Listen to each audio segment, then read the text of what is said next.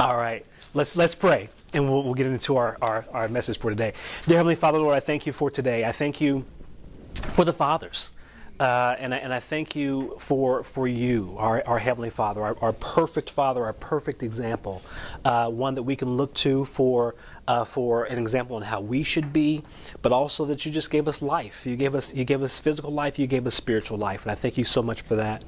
Lord, I pray that as we dig into your word today, that we would just learn some more things about you and how we should be in terms of how we react and how we act in this world, in this place in which you've put us in. Thank you for salvation. Thank you that we can have a relationship with you through your Son. Be with me this morning as I teach and give to these people what you've given to me. Lord, let my words be your words. I also want to go ahead and lift up Dave as well as he's preaching in Midtown. Be with him today as well. And just I pray that we would not leave here the same as the way that we came in. Lord, all these things I pray in Jesus' name. Amen. All right, let's get into it. So we're going to talk today about under a topic having to do with death brings life. Death brings life. And everybody hopefully has a sheet in front of you. If not, we do have some extras up here, but you've got this sheet and that you can go ahead and follow along with. Do you have one, Brian? Oh yeah, absolutely. When we think about death, I mean, that's a negative thing, right? We don't think about death in a positive way, typically ever, right? That's not the first thing that comes to mind is something positive when you think about death. But what we're talking about today is a death that will lead to life, right? And in particular, dying to self. I think probably by the time I'm done, you're probably going to hear me say that 50 times today. But we've got to die to ourselves. But the thing about it is that when we do that, that can lead to life. You know, when we're born physically, we're born selfish. You don't have to teach a kid to be selfish. You're not going to have to sit down with a toddler and say, you know what? You really should think about yourself more often. I mean, that's not something that we say. We know that kids, especially small kids, have a stranglehold on the word mine. This is not new to them. It's not something we've got to really take the time to get them to understand. No, we're born selfish. I will say this, though, it's not wrong to have your own goals. It's not wrong to have your own pursuits. But at the same time, we've got to make sure that we're dying to ourselves there as well and make sure that we get with God and say, okay, this is what I'd like to do, but wait a minute, is this what you would have for me in those goals and in those pursuits? God made us differently, and it takes someone that wants to be a police officer maybe to reach other police officers. It takes someone that wants to be a teacher to reach other teachers. It takes someone that want to be a firefighter to reach other firefighters. So it's not wrong to have those goals, right? Not wrong to have those pursuits, but still making sure that you're going the way that God would have you to go. Without following Christ, we'll spend our lives in self-gratification. And the thing about that self-gratification is that it will never satisfy, right? There's never going to be enough money. If that's what your goal is, your pursuit is, there's never going to be the perfect job. You're never going to have that car that's the car that you're going to be satisfied with for the rest of your life. Those pursuits without God in them, without Christ in them, will never satisfy. John chapter 12, and this is kind of where we're going to be kind of going from today. This is our main scripture today. So John chapter 12, verses 24 through 26 says, Verily, verily, I say unto you, except the corn of wheat fall into the ground and die, it abideth alone. But if it die, it bringeth forth much fruit. He that loveth his life shall lose it. He that hateth his life in this world shall keep it unto life eternal. If any man serve me, let him follow me, and where I am, there shall also my servant be. If any man serve me, him will my Father honor. A life with lasting purpose must involve death. It's got to involve death. Christ's physical death reaped an eternal harvest, reaped eternal life for us. So because of that death, we can have a relationship with him. We're not going to see life without death. So let's talk about this thing called eternal life, and that's going to be actually your first blank there on that second page, eternal life.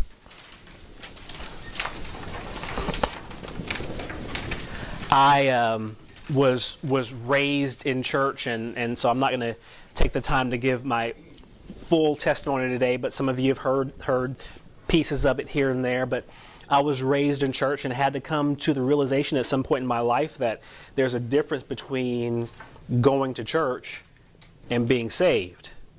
And I had recognized that, and I praise God, I did come to that realization in my life at one point in time. So let's talk about eternal life, and let's talk about what this thing is about, and making sure that you're not just here and just going to church and going through the motions, and it's Sunday, so I'm supposed to be there. That's what I'm supposed to do. Do you have a relationship with God? So God created us with an eternal soul, so we're going to live somewhere forever. Right? When he created Adam, he breathed into his life the breath of God, the breath of life, and he became a living soul. Right? So we have an eternal soul. We're going to live somewhere forever. Make sure you know where you're going to be. John 12, verse 25 says, "He that loveth his life shall lose it. He that hateth his life in this world shall keep it unto life eternal." So this thing again, dying to self. If I'm going to hold on to my life and everything involved in my life, I don't have a grip that's strong enough. I'm going to lose it. I'm going to lose it. But when I give that up and allow God to use it, he can do some amazing things with it. So understand that all of us have sinned, right? Every single one of us. None of us is perfect. Romans 3:23, you all know this.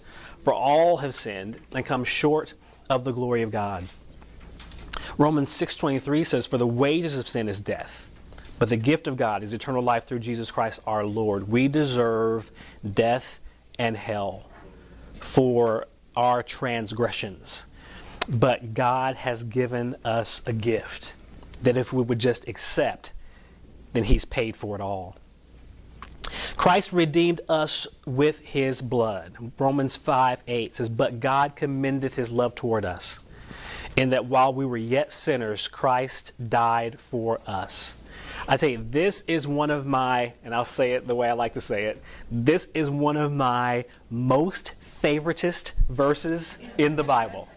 I love Romans 5:8 because it just reminds me of when I was in sin. It doesn't matter what I was doing. It doesn't matter how long I was involved in it. God knew it. He saw it. And he sent his son to die for me anyway.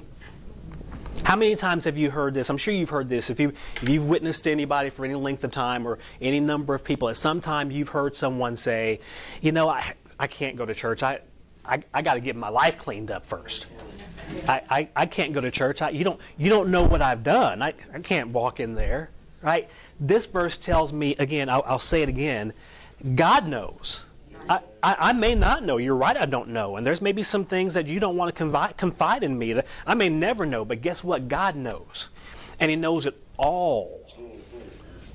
And he sent his son to die for you anyway. That's right. In that while we were yet sinners, Christ died for us. Doesn't matter what you've done. Doesn't matter how long you've been involved in that thing, whatever it is. Christ knows. He died for you anyway. John 3, verses 15 through 17, that whosoever believeth in him should not perish but have eternal life. For God so loved the world that he gave his only begotten son. This verse is so well known, and sometimes we just kind of pass over, but man, it's powerful, right? For God so loved the world that he gave his only begotten son, that whosoever believeth in him should not perish but have everlasting life. For God sent not his son into the world to condemn the world, but that the world through him might be saved. 1 Timothy 2:4-6, I love this too. Who will have all men to be saved? And I think that that's a good thing that people need to know as well. It doesn't matter, again, what you've done. He wants you to be saved.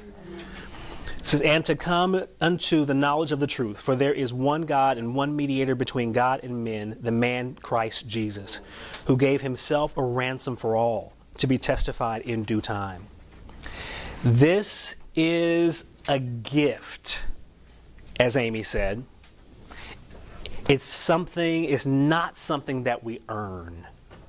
Right? Ephesians 2:8-9, you know this as well. For by grace are ye saved through faith, and that not of yourselves. It is the gift of God, not of works, lest any man should boast.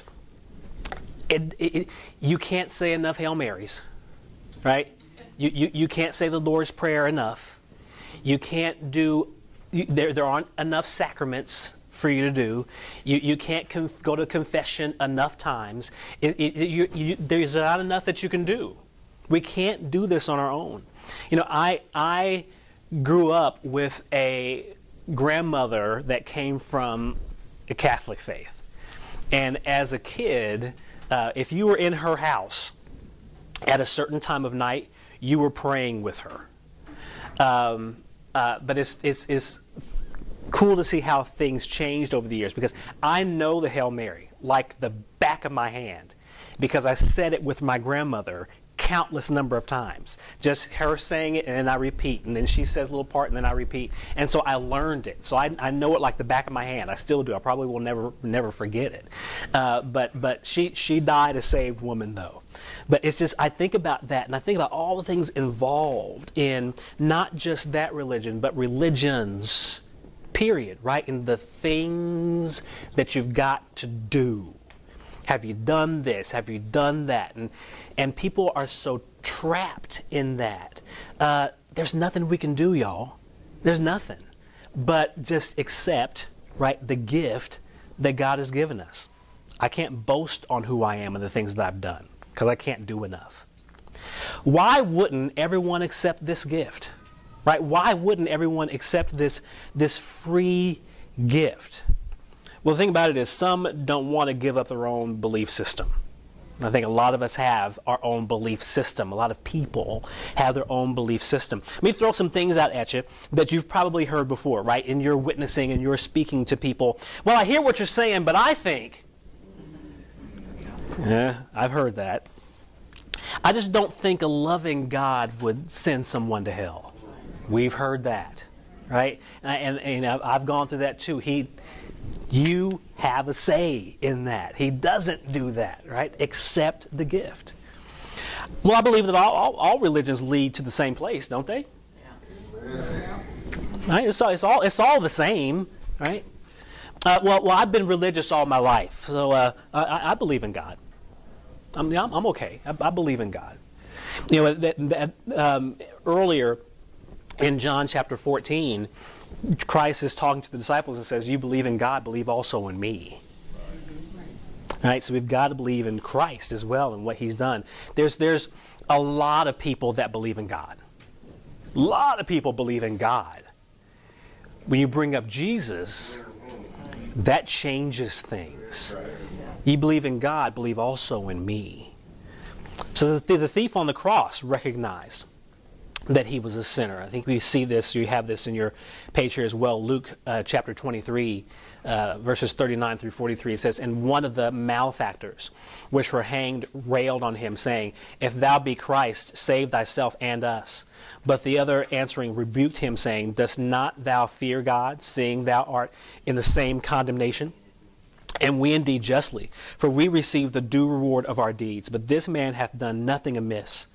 And he said unto Jesus, Lord, remember me when thou comest into thy kingdom. And Jesus said unto him, verily I say unto thee, today shalt thou be with me in paradise. So there was a difference in each thief and who they thought Jesus was. John 14 verse 6 says, Jesus said unto him, I am the way, the truth, and the life. No man cometh unto the Father but by me. Who is Jesus? Is he the way? Or is he just a good religious figure? Right? Is he just some other guy? right? There's one person on here that knew who he was. And Jesus recognized that he knew who he was.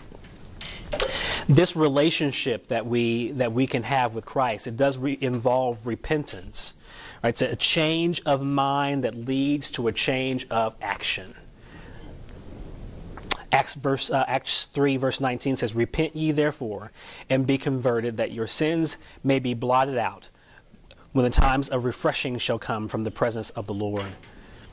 Acts 20 verse 21 says, "Testifying both to the Jews and also to the Greeks, repentance toward God and faith toward our Lord Jesus Christ." So here's the thing. It's not about your thoughts.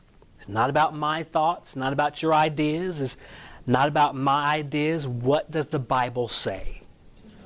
And we trust in that. 1 John chapter 5 verse 12 says, "He that hath the Son hath life, and he that hath not the Son of God hath not life." Pretty basic, pretty simple, pretty straightforward. Yes, yes. You have the Son, you have life. You don't have the Son, you don't have life. There's nothing ambiguous about that.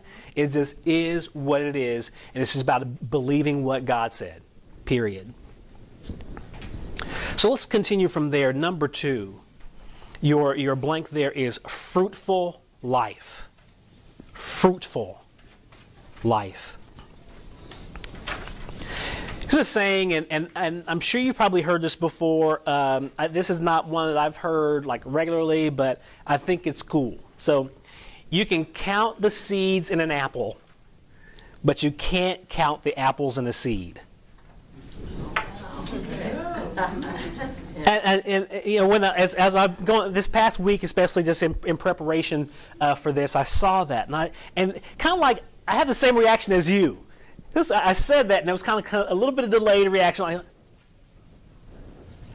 oh, right? And I kind of had the same reaction too. And you think about that for a minute, right? I can break open an apple, and I can look in there, and I can see 4 seeds, right, or whatever, right? I can count the seeds in an apple, but I'm not going to take a seed, an apple seed, and plant it and bring up a tree and wait for that one apple to come from that tree, from that one seed I planted. But isn't it amazing how I can take one seed and plant it and get tons of fruit from one seed? And I don't know when I plant that one seed how many apples I'm going to get. I may get 30, I may get 50, I may get more. And the thing about it too is with that tree, it'll go through a cycle, right? It'll die, and it'll come back and reap fruit again the next year, and again the next year, and again and again. One of the things I'm contemplating doing, and I say contemplating, I'm going to do this at some point in time, is every now and again I'll post on Facebook scripture, or what God's doing in my life, or whatever. I'm going to take a month, and it's going to be a month of every single day I'm going to show something in nature or by the body or something like that and how it functions as evidence to how that God is in it. I want to do that. I've been contemplating that for a while. It's just amazing to me that we can look at creation, just God's creation, and it just screams His Word. Right? This reminds me of the parable of the sower. And when we get kind of towards the end of that parable, and when we see that seed that was planted in the good ground, that it's going to bring forth 100-fold. And it says more than that. I'm paraphrasing here. But my point is that one seed can bear much fruit. Much fruit. If we have died to ourselves and allow God to work. Here's the thing, though. You get no fruit from a seed that isn't planted. If we're not going to take the time to plant, nothing's coming up. It's not happening on its own. So praise God that He allows us to be used in His plan and to further His kingdom. But man, let's get out there and plant seeds. Don't take the time to try to evaluate the ground. Well, they're not going to be receptive. No. Just sow the seed. Just sow the seed. Pray for it. and see what God does. You must die to self so you can see opportunities to plant the seed. So that letter A here, die to the flesh and self-centeredness. Die to the flesh and self-centeredness. So many Christians are out there still looking out for themselves, right? That's just the way we are. We live in a Laodicean age, and there's a lot of Christians out there. They're saved, but they're still looking out for themselves. That person that you're around that doesn't make you feel comfortable, right? Remember that they don't know God. And I think that's something that we do a lot of times too, is we'll see someone or we'll work alongside someone that doesn't make us feel comfortable because of their lifestyle or because of their language or because of whatever. And for some reason we've forgotten that they are of their father, the devil. And that's why they're acting that way.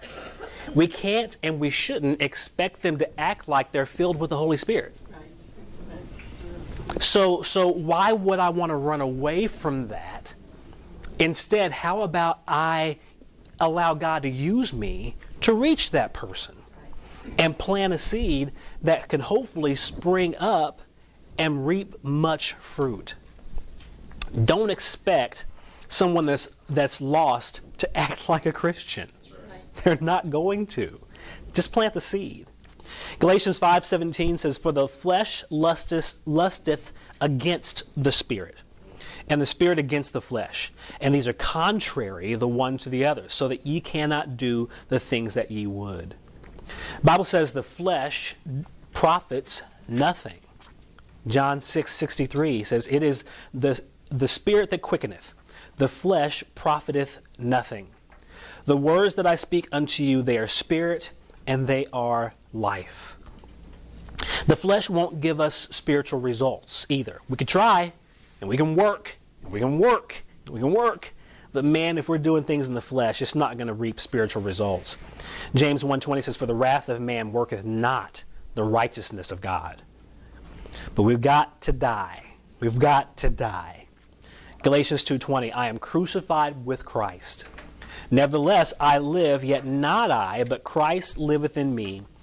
And the life which I now live in the flesh, I live by the faith of the Son of God, who loved me and gave himself for me." I'm still in the flesh, though. So for that reason, it's a daily battle.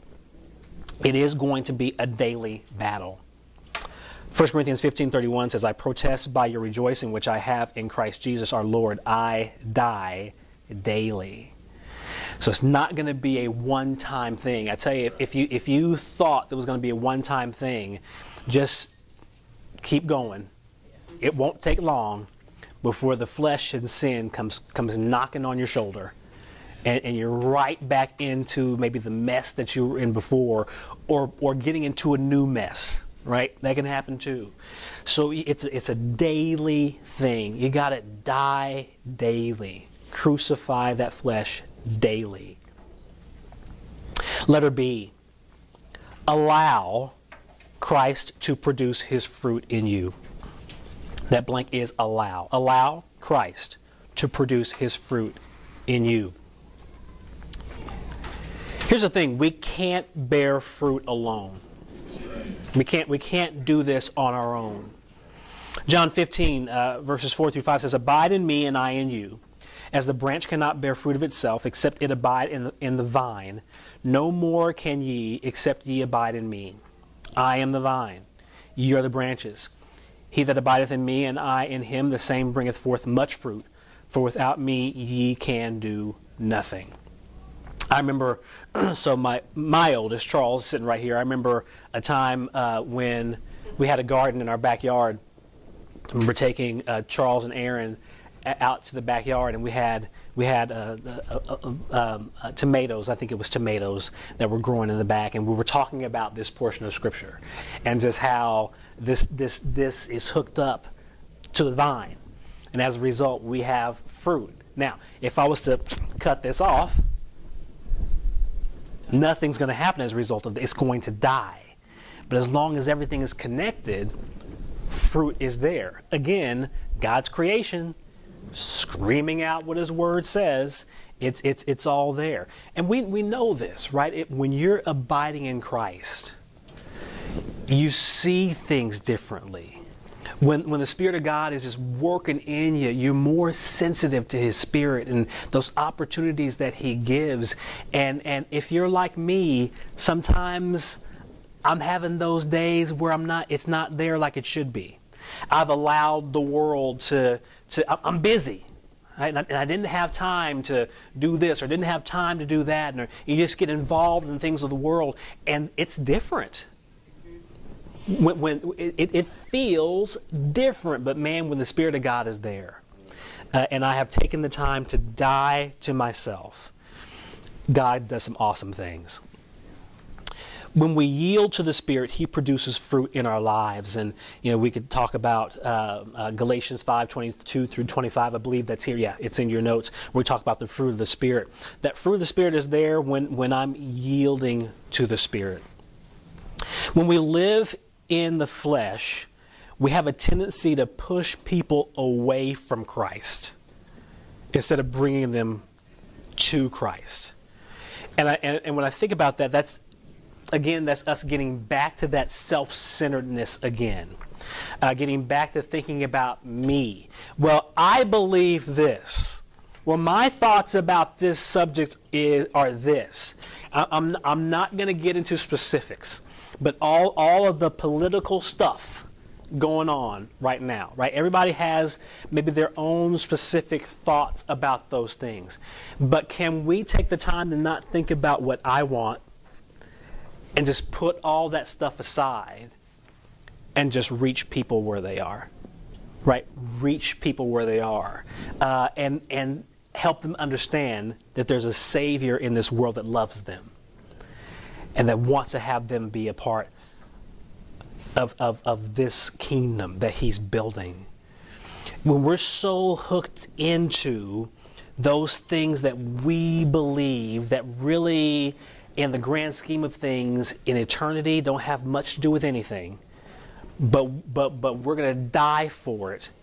What that does is it pushes people away, and then the unsaved world or the lost world looks at that and they say, if that's what God is about, I don't want any of that. And God forbid that something in my life is causing someone to not want to have a relationship with God. Let's think about that when we think about the things that we're ready to just die on a hill for in terms of our politics. It's not that important, y'all. What's important are the souls and the spirits of men and women, because that's what's going to last. That's what's going to be forever. We know we're going to live forever somewhere.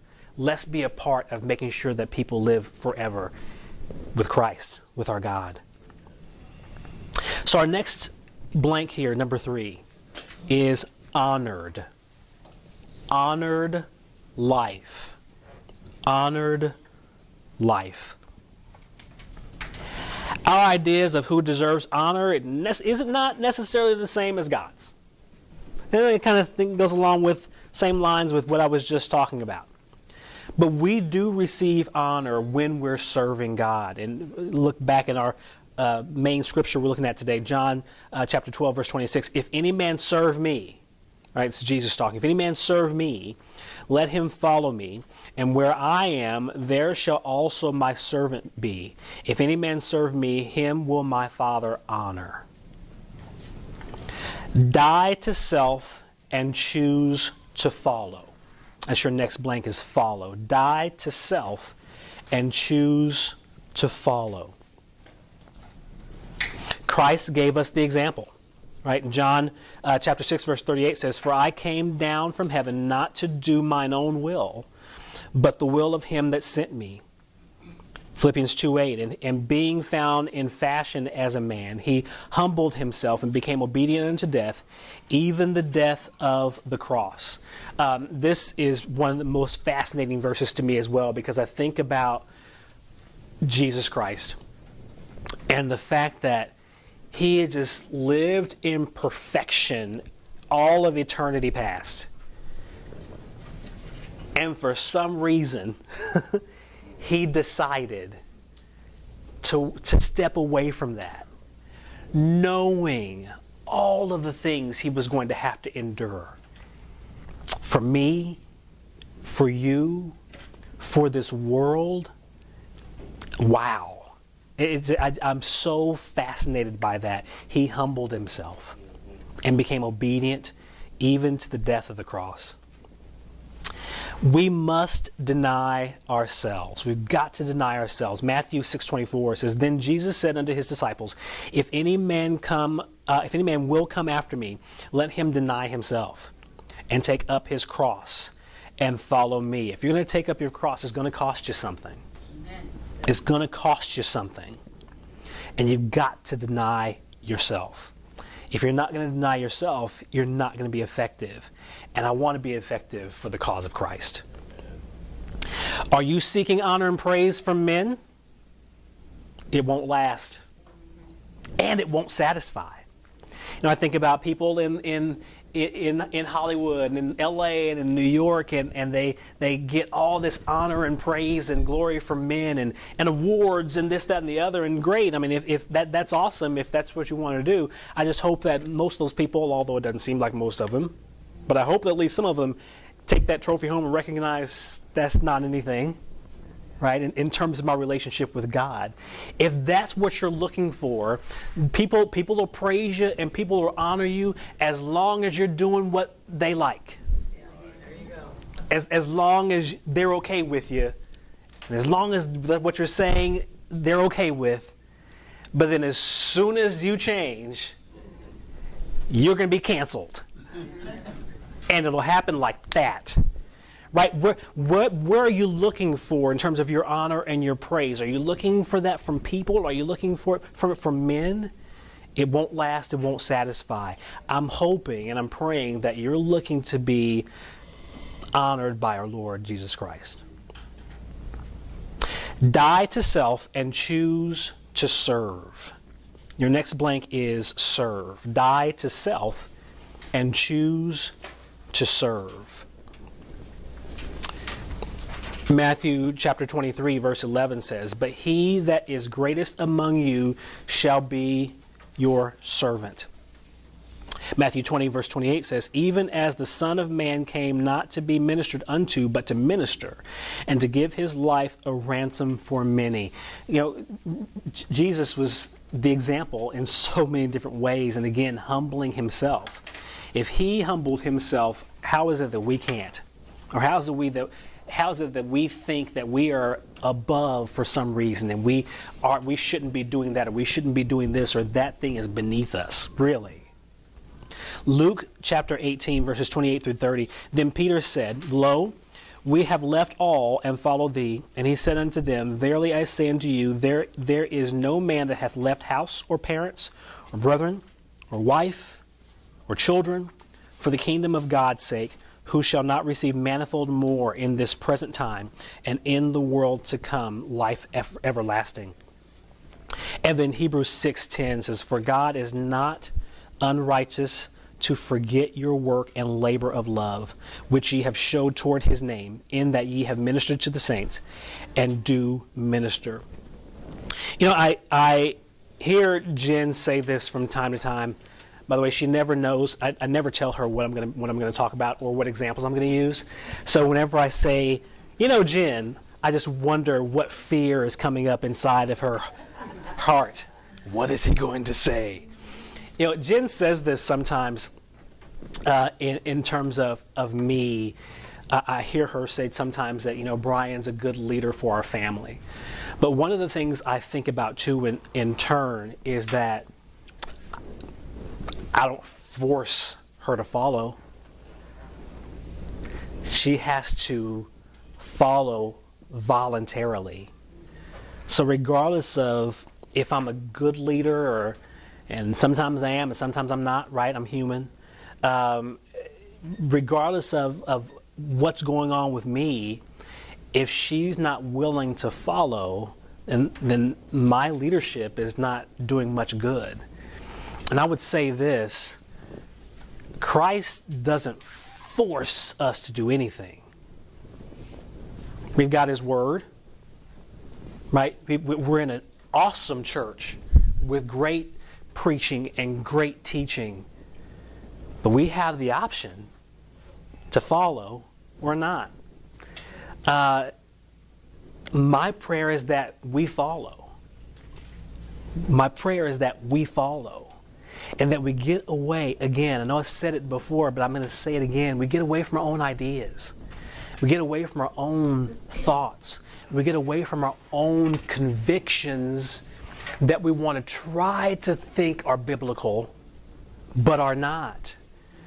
And we just focus on this world and what they need. We get away from, this person makes me feel uncomfortable, but they don't know the Lord. So let me reach them. And let me do what I can do to reach them. God is calling, who is God calling you to serve? Are you willing? Where is He calling you to serve? Are you willing? I tell you, for years, I would pray a prayer, God, wherever, whoever. And it's funny, be careful praying that prayer. Because you pray it, God will say, okay. And then I found myself in places sometimes, and I'm thinking about jobs and things like that, where I thought, and I'm like, oh God, why am I here? And then I go back, it's like God reminding me, remember when you pray? And I'm like, okay. That's right. Are you willing?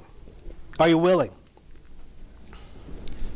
Will you die to yourself so that you can serve and that your service is effective? Do you want eternal life? Well, die to yourself, die to your pride, die to your unbelief, and trust in Christ. And I know I'm talking to people today that are probably, I would not be surprised, right, if every single person in this room is saved and knows God. But one of the things I always think about, too, is sometimes other people are listening. So I want to make sure that I'm catching everybody, right? If you want eternal life, die to yourself, die to your pride, die to your unbelief, trust Christ and trust what He did. Do you want to bear fruit? Die to yourself, so that you can reach others instead of expecting everyone to be just like you. Do you want God to honor you? Do you want to hear Him say, well done? Man, that's something I look forward to. Do you want to hear Him say, well done? You got to die to yourself. Listen to this. I thought this was amazing, and I found this I say quote. It's more of a definition, but it's from a website called familiesfree.com. This is not a Christian site. And I say that on purpose, because listen to this. It's talking about a seed. The seed, which contains the fullest potential of life, ceases to be a seed so that the plant inside may live. Essentially, its original form has died, and the seed becomes something new.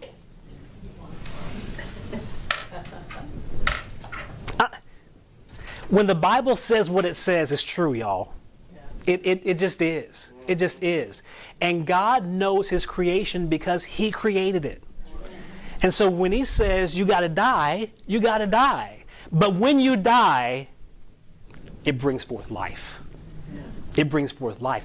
And that one seed is not necessarily going to bring up one piece of fruit. When you die and you trust Christ in it, that one seed can bear fruit 100-fold. We never know. Plant the seed. Let's pray. Dear Heavenly Father, Lord, I thank You for today. I thank You for Your word. I thank You for Your creation, and I thank You for the fact that the two go together like hand in glove because You are a part of both. You spoke everything into existence, and You are the personification of the Word.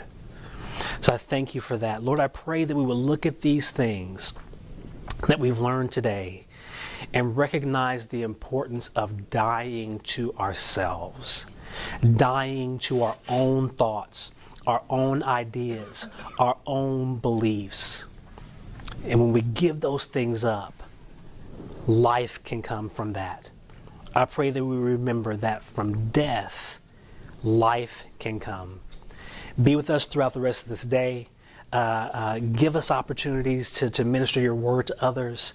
Give us fruit. And Lord, all these things I pray in Jesus' name. Amen. Amen.